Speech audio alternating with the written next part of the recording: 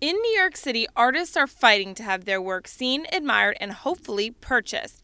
At Chelsea's Agora Gallery, harsh competition is nowhere in sight and is instead replaced with harmony. Chinese artists Jieting Chen and Tao Jiang debuted their exhibitions last week, giving audiences a look at Western and Eastern influenced art.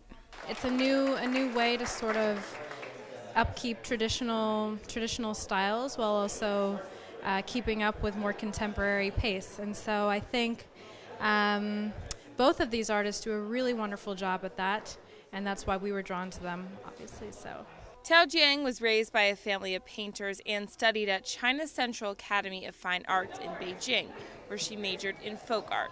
She spent time teaching art in the U.S. and continued her education at Indiana University. While the Canadian artist is known for her landscapes and scenes, she also paints a full picture of her life and values. Most of my artwork, like landscapes and flowers, I get my inspiration from the beauty of the nature. But about those Chinese paintings, I get my inspiration from the Bible. Based in New York, Jieting Chen is an award-winning animator, graphic designer, and illustrator. In her latest collection at Agora, she fuses traditional Chinese painting with a modern feminine perspective.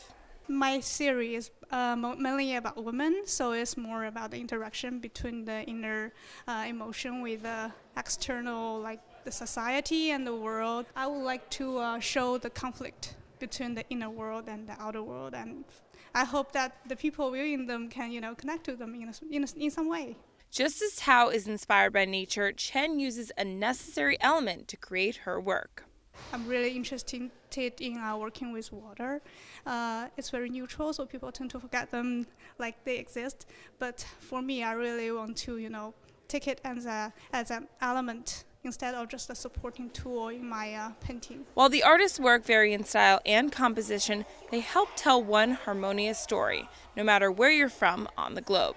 for Tao, she's got such an interesting story to tell, and I think they create such a unique, special place. And for Jieting, they're obviously very different than these works, but again, they have a special sense of peace, while also telling a story and engaging the viewer. I want to invite the audience not only enjoy the nature, the beauty of nature, but also think about the Creator is so great, and